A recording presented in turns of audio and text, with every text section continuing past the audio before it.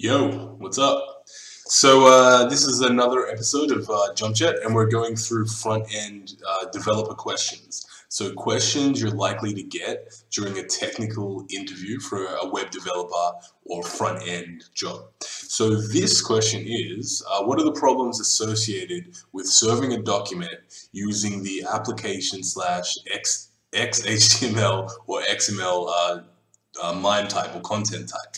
So we covered xhtml and what it is in a previous episode, but to give you the TLDR, it's a very strict version of HTML. It's based upon another language called XML. So it's so structured and so strict that if you don't follow the rules, bad things can happen.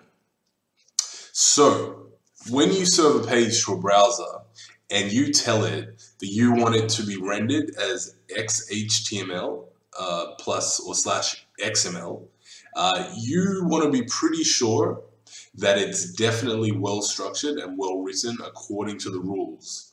Otherwise it will break. For me personally, I don't see a very good reason to use the xhtml document type or content type unless you know you have to, because it's so strict and you can run into these problems. It's really not worth the hassle unless you know exactly why you're doing it. Another thing is that an issue that can come up when you serve the pages as xhtml XML is legacy browsers. Some really old browsers don't even recognize that type. So you can see here, this is Can I Use, which is a really useful website. You'll see most of the modern browsers do support it, but definitely some of the older ones like IE, blah, blah, blah, everything until 11 probably won't. I don't know, that's a joke. Maybe up to like 8 or something. But that's something you got to watch out for. And yeah, it's also, you might actually take the time to write a page using valid xhtml, but depending on how your server is configured, sometimes it will just default to sending a content type of HTML or text /HTML. So all of that good work will go to waste anyway.